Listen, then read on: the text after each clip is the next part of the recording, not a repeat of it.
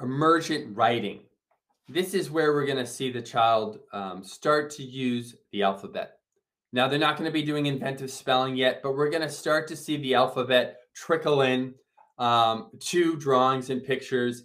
And the alphabet is going to start to match up with, maybe the initial sound of some of the pictures and drawings.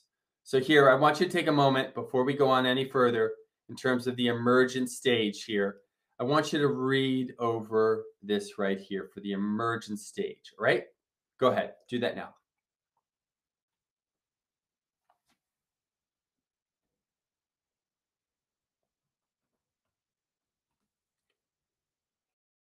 Pause me. So in each one of these mini stages of the emergent stage, we're going to see letters, labeling. So we're going to start to see labeling going on.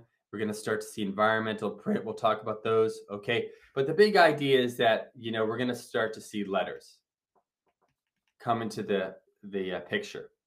And sometimes that letters, it's going to be used to just the initial letter that matches up with, let's say, T is for tree or R is for rainbow. So it has a couple of things like early on strings of letters or alphabet soup, groups of letters, almost group-like words. The initial sound of words, D for dog, F for flower. And then this environmental print. A lot of times you'll either have print or a child will ask you like, how do I spell this word? They're writing a thank you letter, or they're writing a birthday letter, or they're doing some early writing, and they'll ask the parent to help them with their spelling. How do I spell I love you?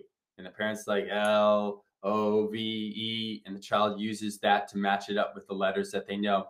So at this point, let's put down here 4 years old. Four-ish,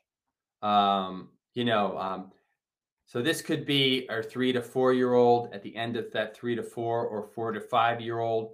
But around this range here, the child has an awareness of the alphabetical principle. They're aware of those relationships, and they start to apply them as their alphabet knowledge has increased.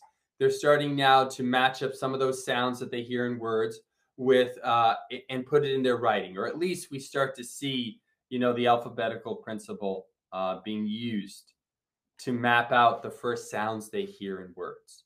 Okay. All right. So remember, in the emergent stage, we start to see letters. Okay. And let's take a look at this next case study involving emergent writing. Okay. This next question.